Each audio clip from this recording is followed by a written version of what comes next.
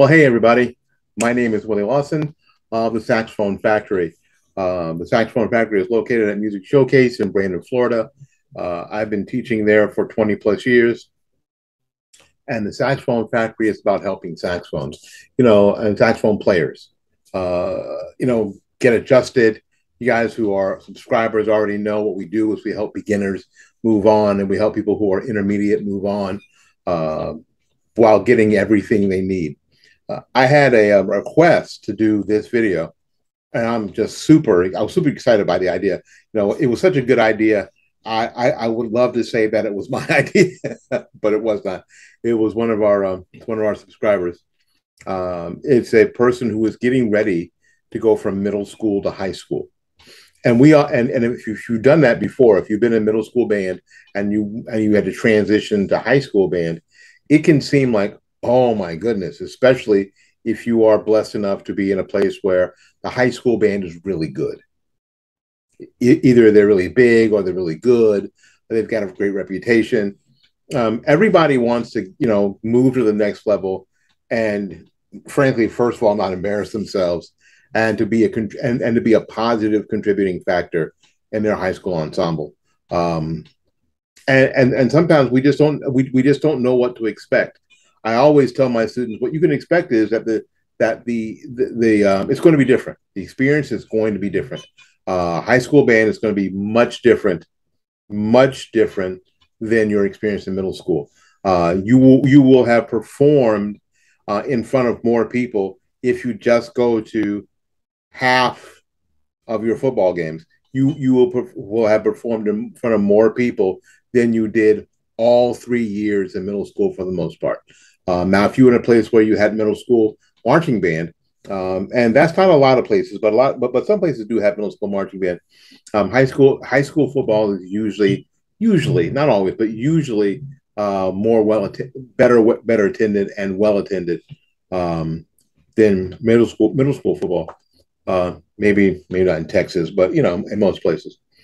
So what we're going to talk about today is are five things in no particular order. Now, you can put these in whatever order, but I put them in order as I was thinking about them, that you need to have together before you get to the high school band.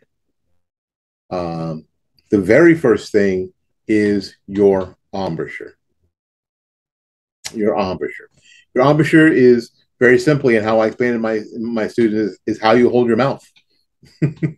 How you hold your mouth. And because everything happens here, everything good will happen with your embouchure. Everything bad will start off with your embouchure. So you have to make sure that you are practicing the proper embouchure. And what we like to teach is this. We like to teach that your bottom lip is going to be a little bit over your bottom teeth, as if you are hiding your bottom teeth, not like you're trying to swallow your bottom lip. That's not good. Just a little bit. So you could still talk if you had to. It'd just be weird. It'd just be kind of weird. As if you had something in your mouth and you didn't want people to see, right? And your top teeth are on top of the mouthpiece. Now, I want to explain this because a lot of people get this wrong. They think that the top teeth are going to go on the mouthpiece like this, and you're going to bite. No, what you're actually doing is resting the top of your head on the mouthpiece. You're resting your head on top of the mouthpiece. So your bottom jaw and the inside of your mouth should be fairly flexible. But you're resting your head on top of your mouthpiece. Now, if vibrations from the mouthpiece, sometimes they bother people, you can, for almost nothing, get some those vinyl pads to put on top of your mouthpiece to first of all keep you from biting, and they help a lot with the vibrations. You can get those at any music store. You can order those on Amazon. You can, I think you can go to the Van Doren You can go to the Van Doren website. There's all sorts of places to get those. Um, and they affix to the top of the mouthpiece. They're little vinyl, little sticky things, and they fit there and they help a lot. But you do not, under any circumstances, you don't want to start off with an improper embouchure, because your tone quality and stuff are going to, everything else, your intonation, articulation, everything else will come from your embouchure, making sure that your embouchure is set. Top teeth on top, resting on top of the mouthpiece, your whole top of the head resting on top of the mouthpiece, bottom of it just covered, cushioning the bottom of the reed. Make sure that's happening. Okay. And then instead of pulling the corners back, as if you're doing this, it's a much different embouchure. You want to pull the corners forward as if you were saying, ooh, and that's really and that's really the mental place you want to be. Now, I'm in a place where I'm not going to play the saxophone for you in this video, but I want to get you to sing a little bit, moving the corners forward as if you're saying the syllable O or ooh, ooh, ooh, ooh, and that ooh in that sense, as opposed to E. Right? You don't want E, ooh, right? Got it? Say it with me. Ooh, very good. Okay, so that's what you want more than anything. Now, how much mouthpiece to take in?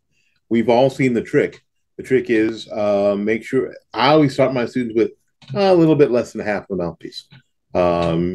Take a business, a file, sort of little business cards or index cards, put the mouthpiece on correctly and drop it down, and where it stops is where the reed hits the table, the bottom part of the mouthpiece, and you want to start there with your teeth on the top there. That's where you want to start, um, and experiment. Experiment with intonation, experiment with articulation, experiment with tone quality. That's what you want to do. So I tell my students, take about half, a little less than half to start with. Again, with everything else being correct.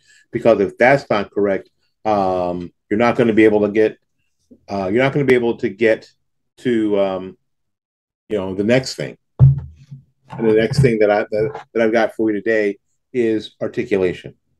So many times, so many times, um, in middle school, articulation is left out. I get students in my studio all the time who aren't tonguing. It blows me away that that people in ninth grade aren't tonguing. They're still going, ha, ha, ha, ha, ha, ha, ha. We call it huffing. Some people call it throat tonguing, but it's not really tonguing at all. Doing throat articulations, huh, huh, that kind of thing down in your throat and your chest, and kind of in your chest, as if you're coughing. That will never do. That will never do. And the problem is that if you've done that for a while, is that what you get used to, and unlearning that and learning how to tongue properly can be very, very difficult. So make sure as soon as you can, if you know that you are not tonguing properly, that you get with a teacher. You might even want to get with your band director and say, I don't think I'm tonguing properly, and get them to help you. What's tonguing properly? Think about this again. I'm in a position where I'm not playing today, so you're going to have to listen carefully. I want you to do this. Here's your saxophone. I want you to blow air through your hand like that. Let me hear it. Then I want you to imitate this noise.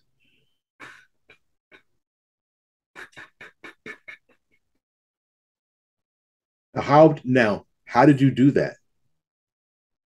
You did it with your tongue, right? And your tongue is aiming towards the roof of your mouth, somewhere behind your top teeth. The same place where you say the word telekinesis or topography, right? The same place. Now I could use telephone or tomato. Nah. Okay, so we're going to say telekinesis. Now, it's headed up to the roof of your mouth. Now, the difference is that what you're going to do is you're going to stuff your mouthpiece in there. So the reed is going to, the reed's going to be there. A lot of people will tell you to tongue. I mean, the word is to tongue on the tip of the mouthpiece. That's not it. About that far down. There you go. I'm sorry. I'm struggling here. About that far down or so. Let me get this right in front of my head. There you go. About that far down from the tip of the mouthpiece in the center of the reed. Near the center of the reed. With what part of your tongue? The tip? Mm-mm. Probably there.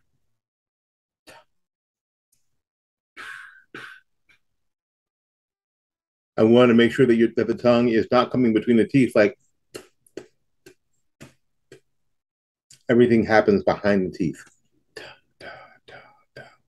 You see?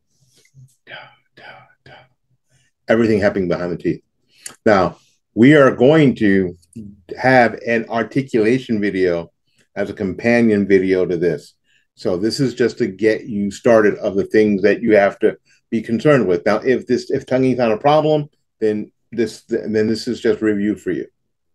So the embouchure has to be correct, tonguing has to be there, and if if the articulation is correct and tonguing is there, that is going to really push you forward. Like I said, this video is in no particular order, but this is very, very important. I also find students who are headed to high school who don't know all their fingerings. Now, if you know all your fingerings, you're looking back at the screen and going, Willie, what are you talking about? You don't know their fingerings. They don't. And I'm not just talking about the trill fingerings or alternate fingerings. I mean fingerings, especially when it comes to the spatula on the left hand and the palm keys on the left hand. You know, and in combination with the upper side key. So spend some time. And if you don't know all your fingerings or all the names of the lines and spaces, especially below the staff and above the staff, it is super important that you learn those and learn those as quickly as possible. Your fingering chart is your new best friend. Your fingering chart is your new best friend. Did you know that your fingering chart is also your chromatic scale? Yes, it is important to know all of your fingerings from the bottom of your instrument to the low B flat or the low A if you're playing a baritone saxophone to the high F or high F sharp. And I think some Yanagisawas or some instruments even have a high G key. It is important to know all of your fingerings and have them be at your beck and call. All of your fingerings. All right. If your embouchure is correct and your articulation is correct, your tone should be pretty good. Now, your tone is a combination of a number of things. Your tone is a combination of course, your embouchure and your articulation, and it's also part and parcel of your mouthpiece. Do you have a mouthpiece that's working? Is it in good working order? Is it a mouthpiece that is making it easy for you to get a characteristic sound? And now you're going to start asking me, what kind of mouthpiece? Well, you know, I happen to be a proponent because I teach a lot of beginners. I happen to be a proponent of the Yamaha 4C mouthpiece. I'm not endorsing it. I don't sell it. I don't have any way for you to get a code to get it cheaper. I don't have any of that stuff, but I like it because as far as stock mouthpieces go, as inexpensive stock mouthpieces go, it's better than most. And it's readily available. And it's not going and it isn't going to break the bank. And I think that's really, really important, especially in the beginning stages of your playing. that you're not going to spend hundreds of dollars on mouthpieces. Please don't do that. Before you buy a mouthpiece, go to your band director, get a teacher, get a certified teacher, get an experienced teacher about, before you go off and you buy or get your parents to buy a $200 mouthpiece. I don't care what anybody on a website or a Facebook page or an Instagram page or a TikTok page or your Twitter feed says. Get help. Start with the ones I'm telling you. Do I have suggestions for people who are more advanced, who want to do other things? Of course. But for beginners, for somebody, even somebody who's moving from high school, from middle school to high school, that freshman year, that's going to be a good mouthpiece. If you end up in jazz band, then it's another conversation.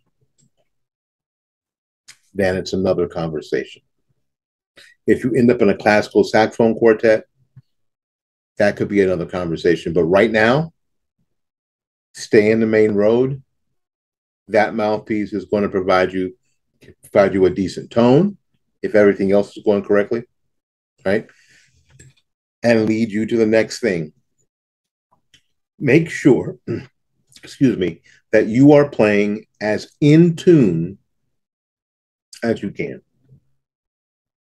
which means it's time to get a tuner. Now, the tuner is only going to get you started with intonation. It's only a starting place. So many times in middle school and even in high school, a student will go to a tuner and honk a note out, honk, and you know what, the needle goes to the middle or the wheel stops spinning or whatever it is, and that student is under the impression I'm playing in tune. No, for that instant, you played that one note in tune with the tuner.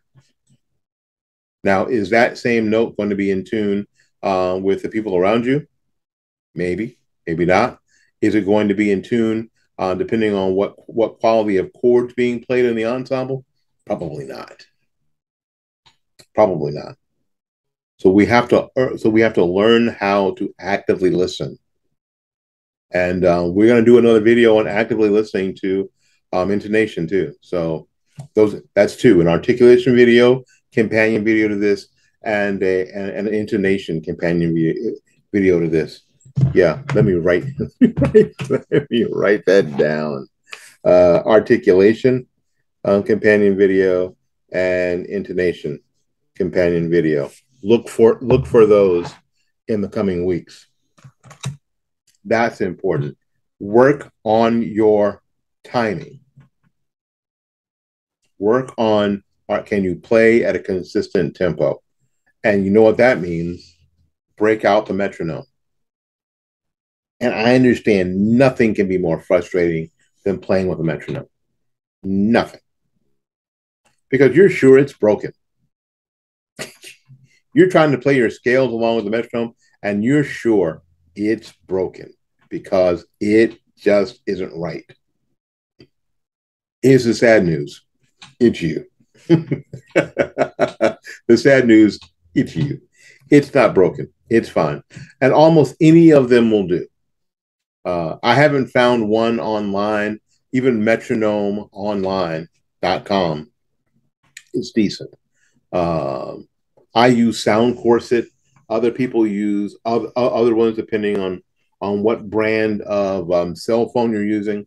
Golly, this background made my phone disappear. I like Sound Corset. I think it's available on iPhone and Android. I like it because you can move the emphasis on the beat. But here's what I would do as a beginner. I would put it on 60 and I would learn my fingerings, chromatic scale. Bob, bob, bob, all the way up. At 60, staying at 60 all the way up. And I would play that in quarter notes. And then keeping the tempos the same, I would play in eighth notes. Dot, dot, dot, dot, dot, dot, dot, dot, dot, dot, dot, dot. Triple it. da da da do da da dee da da da da da 16th notes da da dee da da da da da da da, and I would lock that in. So developing your timing is very, very important, I think. So we've talked about basically 5 things.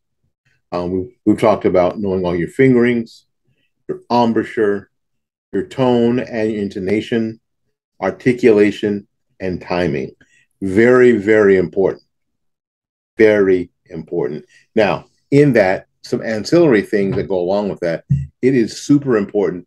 The more scales you know, the more major and minor scales you know, the easier life is going to be. That is just the truth. This doesn't go along with my top 5 or the 5 I did first, but the more scales you know, the more major and minor scales that you can get through, the better it is going to be for you. It's just going to be a lot. Life is going to be so much easier for you. So spend some time on your scales. Spend some time. Now I know that practicing scales can be boring. I know. Tough. Too bad. Learn them. Learn them. They will make your life easier. Oh, by the way, this picture right here behind me, this is exactly how you do not want to set your saxophone down. Up here in the corner, you see that stuff there right there? Yeah, that thing right there is more likely to protect your saxophone, especially these rods. Down here, it's sitting on keys. Is just the opposite way you want to put your saxophone down. I just chose the picture because it's a nice saxophone picture, and we're doing a saxophone video. But as I'm looking at it, that is not the way you want to put your saxophone down. You want to put it out on the other way, on those posts there, as opposed to laying on these keys down here. You got me? All right. I think that's it. If you have more questions, and I'm sure you do, go ahead and write them in the comments. We will have the ancillary videos on articulation and intonation up hopefully in the next week or so. Probably a little later than that, maybe the next couple of weeks. So stay tuned to the channel. Let your friends and neighbors know, your other saxophone players know that are in your middle school or your high school band. Some people who might have just gotten started. Now, when I say just get started, I mean that you've only been playing a year or 2 years, because there are people out here who've been playing their whole lives. I first put a saxophone in my gullet in 1972, 50 years ago. So when you say I've been playing a long time, and you've been playing a long time and it's been 2 years, you're going to get some major eye roll from me. And all my friends are going to be like, 2 years?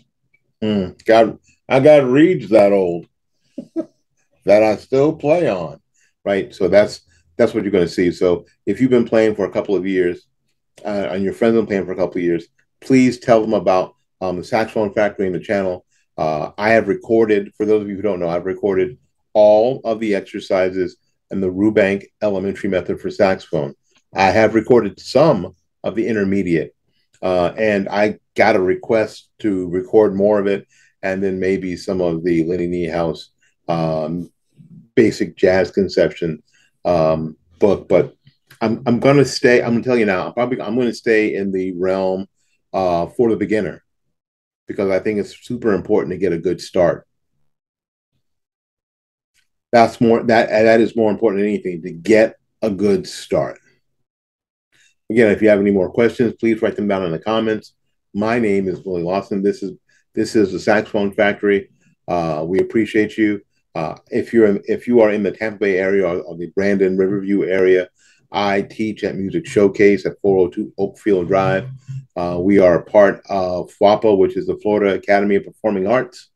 You can reach us at www.musicshowcaseonline.com or FWAPA, Florida Academy, FAOPA.org. Always forget that. You can look it up. Just put it in Google or Bing or DuckDuckGo. Um, and if you want to set up lessons, call the school there and you can set up lessons. Again, until we see you again, keep practicing. Peace.